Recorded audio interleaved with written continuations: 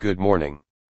I am Dr. Magdy Hasan, Professor of Obstetrics and Gynecology in the Faculty of Medicine in Ain Shams University. I have the pleasure to be with you in this lecture about an important topic, under the title of antenatal care.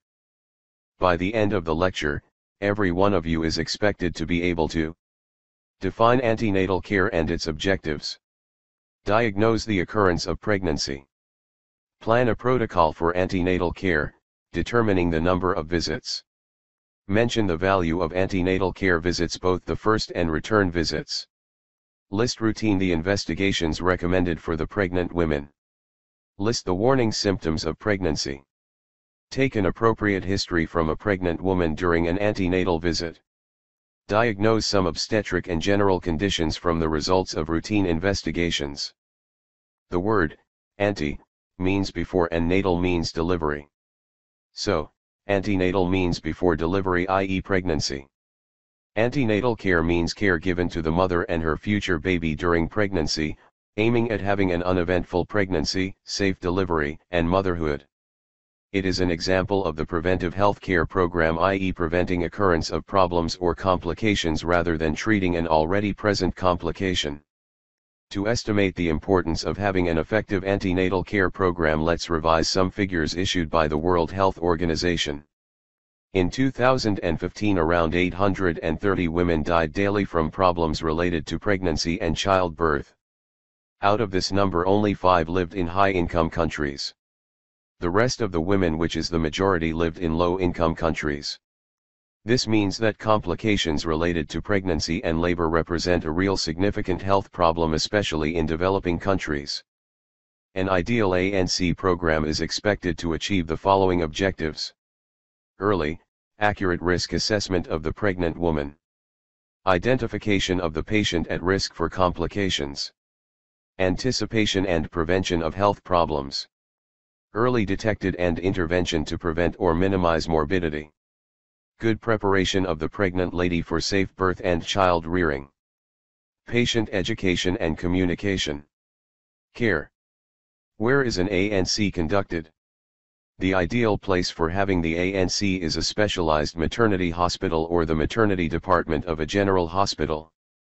Equipments and facilities should be available, whether those needed for maternal or fetal assessments, e.g. ultrasound machine and sonicade for fetal heart sound. Ideally, there are 2 ANC clinics. One for the low-risk patients and another for the high-risk cases. Since ANC starts once pregnancy is diagnosed, this takes us to the ways by which pregnancy can be diagnosed. Diagnosis is as usual based on symptoms, signs, and maybe investigations.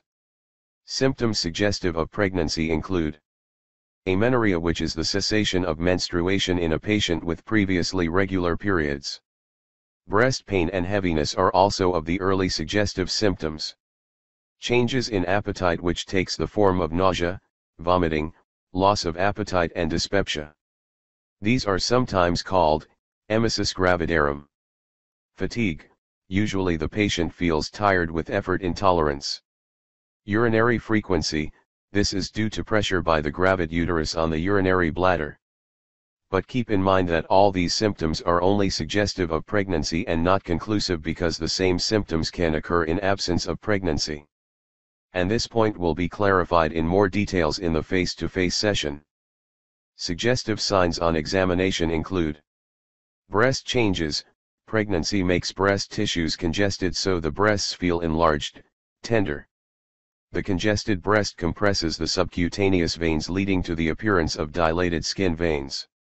The pigmenting hormones of pregnancy, namely melanocyte-stimulating hormone, causes hyperpigmentation, especially of the areola and nipple.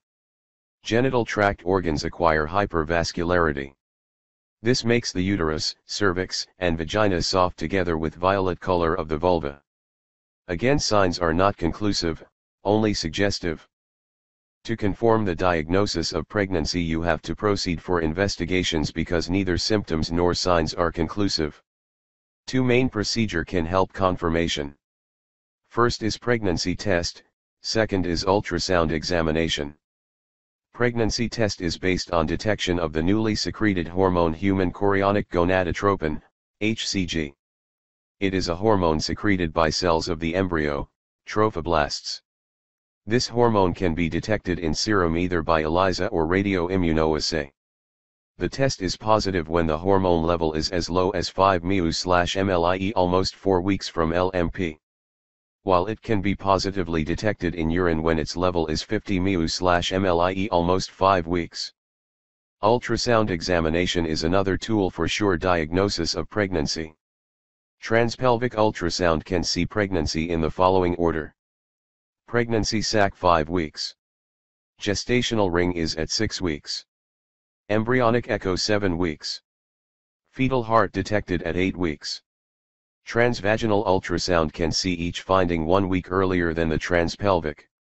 Another useful ultrasound procedure is Doppler ultrasound, which can hear the fetal heartbeat starting from 12 weeks. So to sum up, we simply have 3 approaches for ultrasound examinations during pregnancy.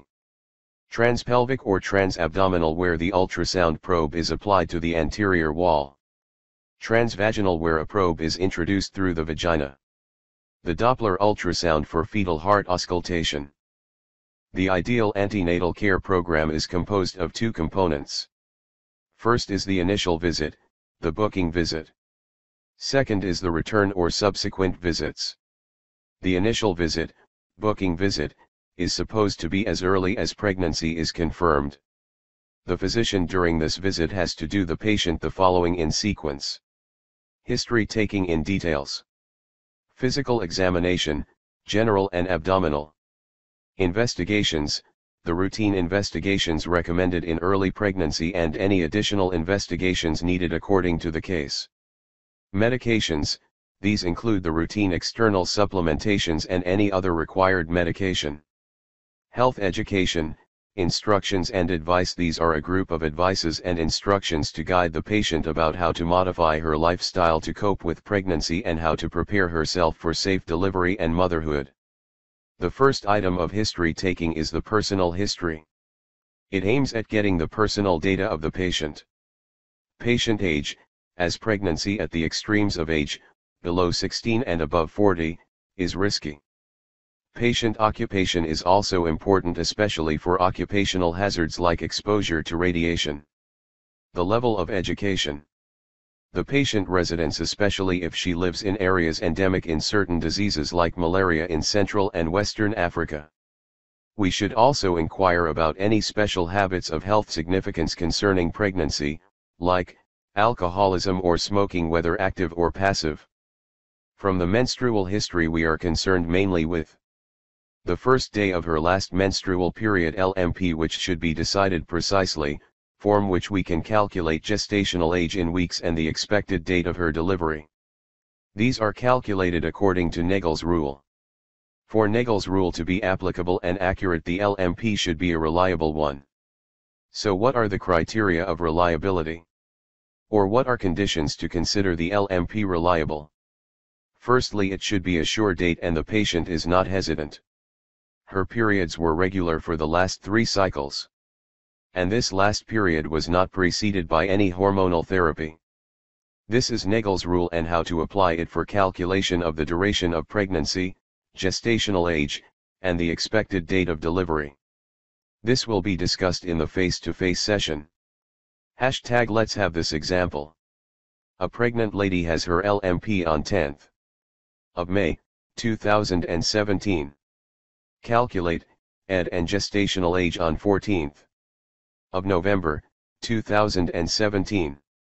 Think properly of the answer until we meet in the face-to-face session. Also, you should get data from the family history about the degree of consanguinity between the patient and her husband. The nearer the consanguinity, like being cousins, the greater is the risk for getting babies with congenital anomalies. History of inherited diseases in the families of the patient or her husband, which may be transmitted to the offsprings, like hemolytic anemias. The past history, medical diseases and surgical operations, is of great importance. History of chronic medical disease, like diabetes and hypertension, as these diseases may affect and be affected by the course of pregnancy. Previous surgical operations, whether obstetric operations like previous cesarean section, Also gynecological operations done to non-pregnant genital organs like myomectomy, as this affects the way of delivery. History of blood transfusion is important, especially in Rh-negative patients.